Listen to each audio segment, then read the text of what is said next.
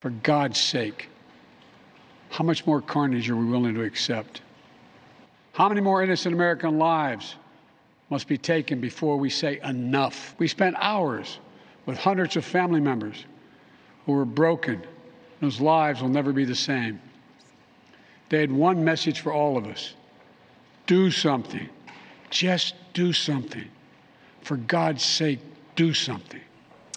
That was President Biden ramping up his calls for legislation to reduce gun violence during a primetime address last night. This comes in the wake of a string of mass shootings, including Buffalo, Uvalde, and most recently, Tulsa. Joining us now to discuss, Tennessee Congressman Tim Burchett. Congressman, good to see you this evening.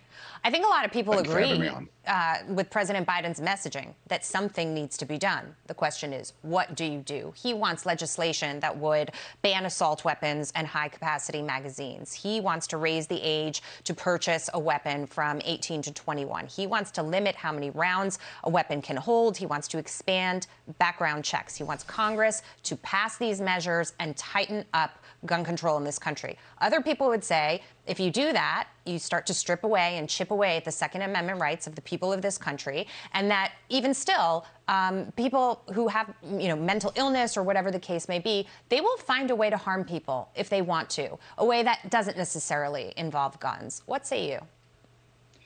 I believe you're exactly right. We're trying to treat the symptoms and not the cause. The cause is obviously mental health. You take away the guns. Look at Timothy McVeigh at Oklahoma City, the bombing. Well over 100 folks lost their lives. And what did he use? Ammonium nitrate and diesel fuel. I think if someone, my father fought in the Second World War in the Pacific. He was in the Marine Corps, and he fought the Japanese. And he told me, he said, buddy, he said, if somebody is willing to lose their life to take you out, there's not really a whole lot you can do about it. And that's really where we're at in this society today. But we've got to address the mental health issue, continue to penalize law-abiding citizens. To me, is the wrong course. And the president took an oath to uphold the Constitution, and the Constitution is very clear in that regard, in my opinion. It's addressing mental health. It's also addressing the breakdown in community. Where was the safety net for the shooter in Uvalde? Obviously, he had a breakdown at home. Family wasn't a strong support system for him, but the community didn't recognize it either. And he put out so many warning signs that people could have caught on to, and perhaps possibly helped him. But having said that, a lot of people have different ideas on what we could do here. And Congressman, your colleague Thomas Massie said this. I want to take a listen. They're not serious about ending school shootings because none of their solutions would work. If they really were serious, they would quit advertising our kids as being in gun-free zones. The schools that have gotten away from advertising that, the schools that have posted signs that said our staff is armed and they're willing to use force to stop somebody from hurting our kids, those schools have never seen a mass bombing. So, Congressman, I've actually been sort of holding back from saying that, but I've been thinking that over the last, several weeks since we've been watching this play out within our society. If you had schools that locked doors and had armed guards there, essentially putting out the message to people, if you walk up to this school with any kind of firearm, deadly force will be used on you, no questions asked. I'm pretty sure it would reduce the number of school shootings that we have in this country. Absolutely. When I was mayor of Knox County in Tennessee, we bit the bullet. We did that. We have secure facilities. We have you got to buzz to get in, and once you get in, you're in a secure area, and then you have to buzz to get into the area, into the office, and then they can either turn you away or let you in.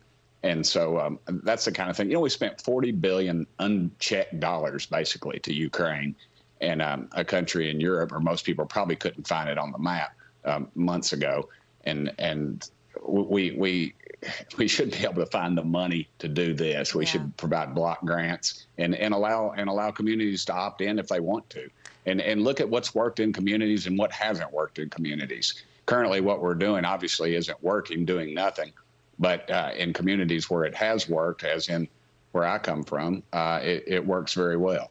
Yeah, and I've been thinking about the money that was spent during the pandemic as well to try to make schools safer while students weren't even in school and they were remote learning and distance learning. I don't have the number off the top of my head, but the millions of taxpayer dollars that went to, re-outfitting these schools and fixing filtration systems. And now we've moved beyond this pandemic. Some of those funds could have been used to help shore up the safety of our schools.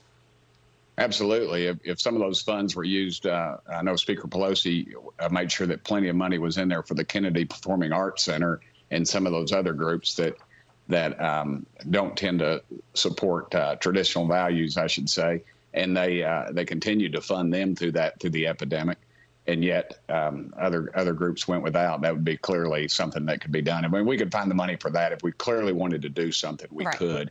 But it doesn't fit their narrative. It doesn't fit their objectives. And their objectives, of course, is staying in power, not providing safe school grounds for children. That's really sad, actually, when you think about what you just said. That is really sad. Congressman, good to see you tonight. Thanks for your time.